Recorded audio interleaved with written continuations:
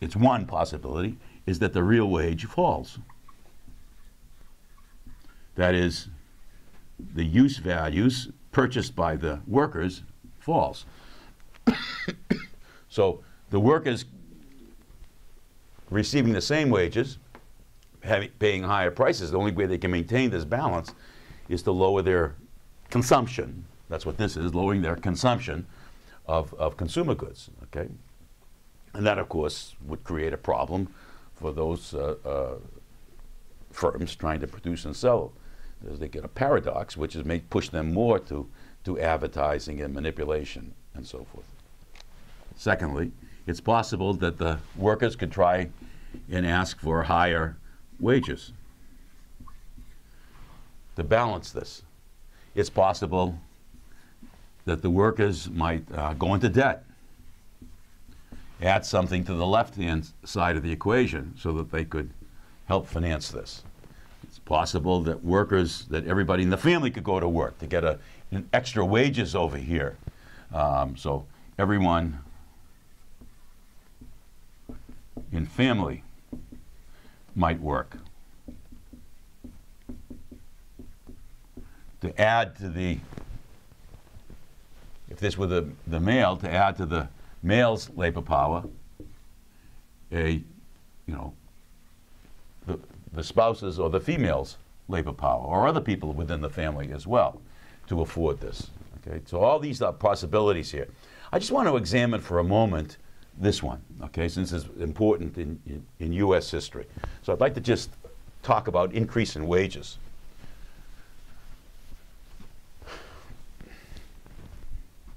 Suppose the workers had strong unions. Let's go back in time. Let me set this up historically. Suppose this is the 1950s, 60s, into the 70s, that 30-year period. And suppose the unions in the United States were strong, and they had a good deal of monopoly power. And so what you had is the monopoly power on the side of unions who are trying to set a price for the labor power, because that's what the workers are selling, higher than the value of labor power, whilst at the same time you had the individuals, the corporations that were buying the labor power, they had power in the product market. That is, they could set a price, like I just did, for the consumer goods higher than the unit value. Suppose you had the juxtaposition of these two different kinds of monopolists, and let's see what might happen. Okay? So workers, let's start with the workers. Workers would try and get a price of labor power greater than the little v. Remember, that's the value per unit. Okay?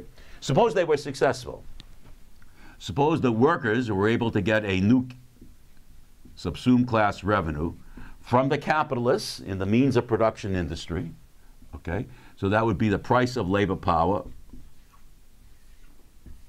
times all the workers times the hours they work. Suppose the union then bargained with, the union representing the workers bargained with the capitalists, and what they bargained for was a higher real wage. That is, they took into account that the workers had to pay higher prices for the consumer goods. So when they sat down when the contract ran out, they sat down with the corporations and they said, look, we don't just want to, we want a higher money wage to compensate the workers for the higher prices that they have to pay. So in effect, the unions are bargaining for a higher real wage. So they want a higher price, higher than the unit value of those workers, in order to compensate for the higher prices. And suppose they were successful. Well, if they were successful, then the workers, all the workers, would get a value of labor power plus the subsumed class revenue, and then they could go out and indeed pay these higher prices. Okay? And so they might be able to maintain their standard of living to what it was before, their real wage, because now they're asking for this subsumed class revenue, this extra, to balance the higher prices that they have to pay, okay, for the goods and services. So, you know, in effect, they want this subsumed class revenue to kind of match the higher prices on these goods. That's what the union will bargain for, okay, to get an extra revenue for the workers to balance the higher prices that the workers have to pay for those goods. Okay?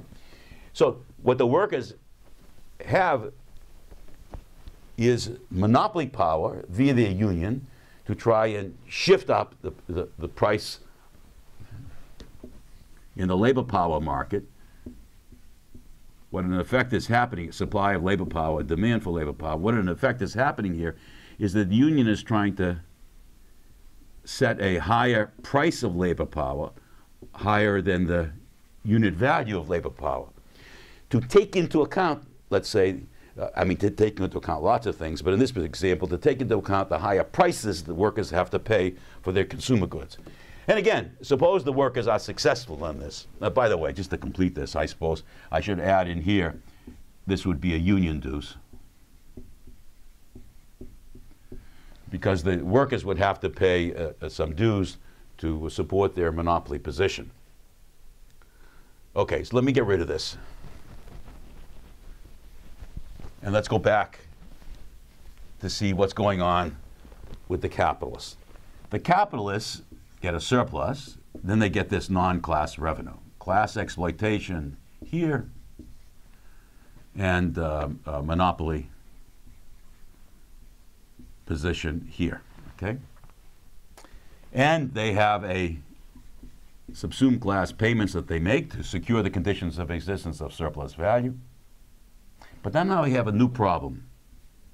Now they have to make a new subsumed class payment to the union, that is to the workers, because of the workers' union. Plus they have the advertising that I talked about. The advertising to secure this, okay? Here, the workers getting a higher price for their labor power force the capitalists to pay a higher price for that labor power. So it is as if the capitalists have to pay an access fee to get access to labor power. That's what this is. So the subsumed class revenue for the workers is exactly equal to the subsumed class payment by the capitalists. So the workers get a higher price for their labor power. That's precisely what the capitalists have to pay. And it comes out of their surplus. So the question is, so this is the monopoly payment to workers. So the question is now, okay, which is bigger? We have the monopoly power on the output side that the capitalists enjoy. Then we have a monopoly payment to the workers that the workers enjoy and that the capitalists have an extra cost involved. So this is the benefit to the capitalist by getting a monopoly on the selling side. This is the cost to the capitalist by facing a monopoly on their input side. This is the, this is the cost to the capitalist of facing a monopoly on the input side. This is the benefit to the capitalist of having a monopoly on the output side on what they're selling. And the question is, which way does the inequality go? Okay. Suppose, to make a long story short and to finish this story, suppose the workers are able to get a higher subsumed class payment, which is their revenue, from the capitalists to offset the higher prices that they have to pay, and that forces the capitalists to charge higher prices on the goods that they're trying to sell to offset this new cost. In other words,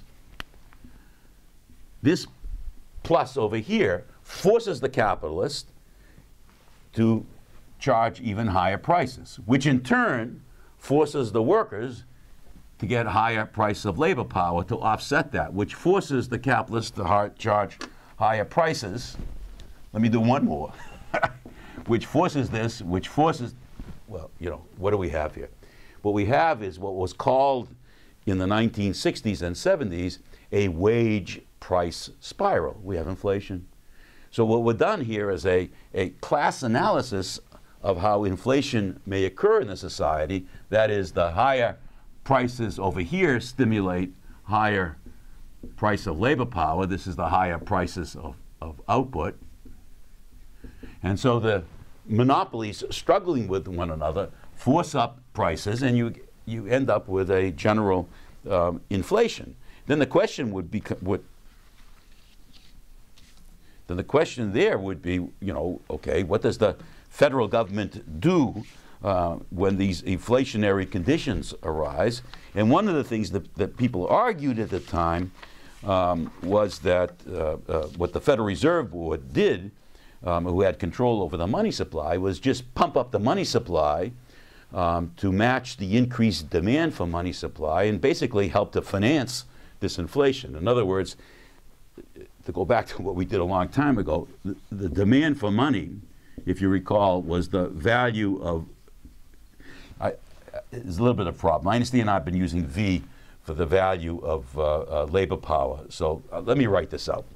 This is the value of goods and services in the economy. That's in labor times, okay? And if you recall, this was over the value of gold. But suppose we don't have gold, we just have the Fed controlling the money supply here. So it's a non-commodity money. It's just the Fed pumping up the money supply. So we have here dollars divided by hours. This is equal to the summation of market prices. So if the market prices rise because of inflation, okay, so that's what we've done. If the market price is rising because of inflation on the input-output side, so the demand for money will rise. And then if the Fed just pumps up the money supply like it can, what happens, if there's no change in the value of goods and services, basically this falls. Okay? In effect, what's happened is I don't know how to, what words to use here, but the conversion factor between value and this non-commodity money changes because the hours remain the same, but by pumping up more money supply, the dollars per unit hours falls, and that's what the Fed has done. And that continued until a new, I can't remember his name, someone came along who said, no, this won't happen, and did reduce the money supply, raised interest rates, and basically caused the recession to squeeze out the inflation in the economy. That may have been under President Reagan. I don't recollect. Okay, so that's this analysis over here. Okay, the next question, which is also interesting, I think, is what happens if there's monopoly in the capital good industry? Okay, the Department 1 industry. So let me erase this. And suppose we had monopoly in this other industry. I don't have to do this in such detail. I think you can get the idea. Here we have a few capitalists who, again, because of competition or other reasons, gain monopoly power in a capital good industry, and they're able to charge a price higher than the unit value. So once again, we have the C plus B plus S, except now it's in a capital good industry. So this is a C good industry. The previous one was a V good industry. And they can sell their product for a price, a monopoly price, greater than the value of producing that, okay? So in this particular case, okay, in contrast to the other case, they're selling this particular commodity because it's a raw material or a machine. They're selling it to other capitalists. And hence those other capitalists have a surplus by definition. And so they take a cut, these are now the buying capitalists, they take a cut of the surplus, and they, in effect, make a new subsumed class payment to these sellers of a monopoly capital commodity. Let me take the case of oil.